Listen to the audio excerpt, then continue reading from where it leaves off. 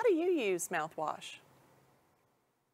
It's pretty simple, really. You just want to swish it through all the surfaces in the mouth, including leaning back and almost like you're gargling. Let it go to the back of your throat.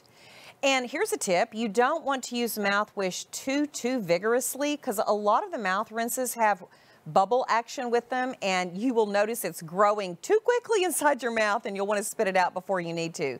So you want to hold it in there long enough, maybe about 30 seconds for some mouthwashes, some direct 60 seconds. Hold it in there long enough to disperse the ingredients that might be beneficial, but just swish it deliberately but not too rapidly.